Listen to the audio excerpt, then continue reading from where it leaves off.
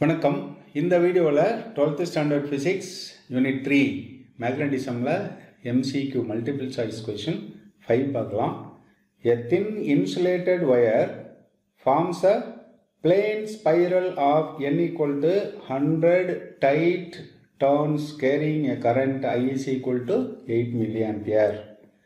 The radii of inside and outside turns are A is equal to 50 millimeter and B is equal to 100 millimeter respectively. The magnetic induction at the center of the spiral is. மெல்லிய காப்பிடப்பட்ட கம்பியினால் செய்யப்பட்ட சமதள சுருள் ஒன்றின் சுற்றுக்களின் எண்ணிக்கை n equal to 100. நெருக்கமாக சுற்றப்பட்ட சுற்றுக்களின் வழியே I is equal to 8 milliampere அளவு மின்னோட்டம் பாய்கிறது. கம்பிச்சுருளின் உட்புற மற்றும் வெளிப்புற ஆரங்கள் முறையே A equal to 50 மில்லிமீட்டர் மற்றும் B is equal to 100 millimetre எனில் சுருளின் மையத்தில் ஏற்படும் காந்த தூண்டலின் மதிப்பு. பாருங்க, இங்க ஒரு சுருள், அதாவது இது ஸ்பைரல் கொடுத்துருக்காங்க. ஸ்பைரல்னா எப்படி, ஆரம் அதிகமாகிட்டே போகும், அந்த மாதிரி இருக்கு. அப்ப உட்புற ஆரம், அதாவது inner radius A, outer radius B கொடுத்துருக்காங்க. சுற்றுக்களின் மொத்த எண்ணிக்கை 100. இதன் வழியாக பாயக்கூடிய மின்னோட்டம் I equal to 8 மில்லிஆம்பியர்னு கொடுத்துருக்காங்க. A உடைய மதிப்பு A equal to 50 millimetre, B உடைய மதிப்பு 100 மில்லிமீட்டர். மையம் ஓவில் காந்த புலம் என்னன்னு கேட்டிருக்காங்க. மேக்னெட்டிக் ஃபீல்டு என்னன்னு கேட்குறாங்க. ஒரு வட்ட வடிவ கம்பி இந்த மாதிரி இருக்குன்னா அதற்கான சமன்பாடு நமக்கு இருக்கு. அப்ப இந்த மாதிரி சுருள் கேட்டுட்டா நமக்கு பாடத்துல இருக்கா அப்படின்னு கேட்டா இல்லை, 12th பொறுத்தவரையில் இல்லை.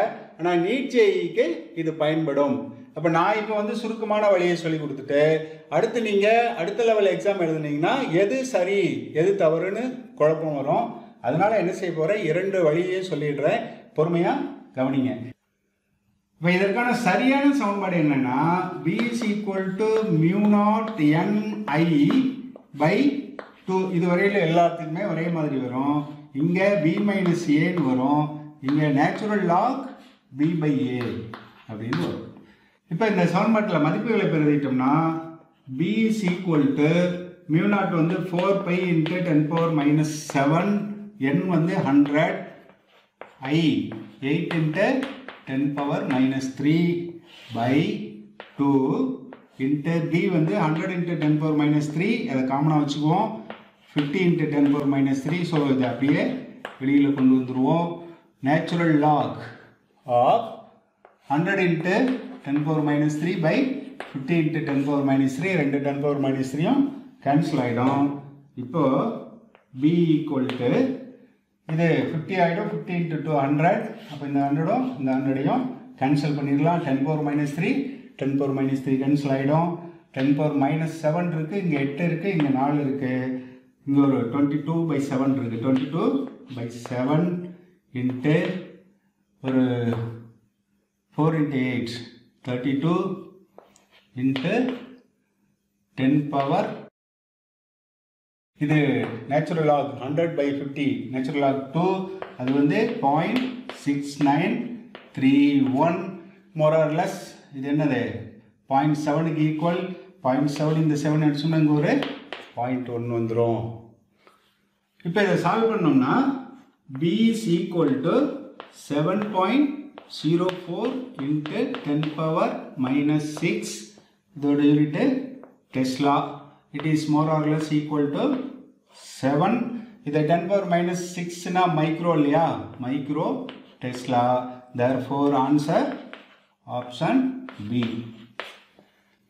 ஹையர் செகண்டரி லெவலில் எங்கள் புக்கில் இந்த ஃபார்முலா இல்லை சார், நாங்கள் இதை யூஸ் பண்ணலாமான்னா வேண்டாம். அப்புறம் ஏன் சார் இதை சொல்லி கொடுத்தீங்கிறதுக்கு முதல்ல நான் காரணம் சொல்லிட்டேன். இது ஆவரேஜ் ரேடியஸ் எடுத்துக்கலாம். நாம் ஹையர் செகண்டரி லெவலில் ஆவரேஜ் நான் ஏன் முதல்ல ப்ரிஃபர் பண்ணலைன்னா, இப்போ இது ஒரு 50 இருக்குன்னா அவுட்ரு ஒரு 55 இருந்ததுன்னா அந்த ப்ரொப்போர்ஷன் ஓரளவுக்கு ஒத்துக்கிற மாதிரி இருக்குது. இது 50 இது 100ங்கிறப்போ பர்சன்டேஜ் ரொம்ப அதிகம். அதுக்கு சராசரி எடுக்கிறது அறிவியல் முறைப்படி சரியாக வராதுன்றனால இதை நான் உங்களுக்கு சொல்லிக் கொடுத்தேன். அடுத்து நம்ம லெவலுக்கு எப்படி சால்வ் பண்ணலாம் அப்படின்னு சொல்லி பார்க்கலாம். அப்போ ஆக்சிலரி லெவலுக்கு என்ன செய்யலாம்? ரேடியஸ் வந்து ஆவரேஜ் எடுத்துக்கலாம். R equal to A + B / 2ன்னு வச்சுக்கலாம். அப்போ R ஈக்குவல் டு 50 + 100/2 ரெண்டுமே மில்லிமீட்டரில் இருக்கு. So 75 × 10⁻³ metre. இப்போ நம்ம வந்து என்ன சமன்பாடு பயன்படுத்தலாம்? நம்ம புக்கில் இருக்கிறது வட்டத்துக்கான சமன்பாடு B is equal to μ0 Ni/2a. இங்கே நம்ம வந்து என்ன ஏக்கு பதிலாக ஆர்னு சொல்லியிருக்கோம். therefore 2rன்னு வச்சுக்கலாம்.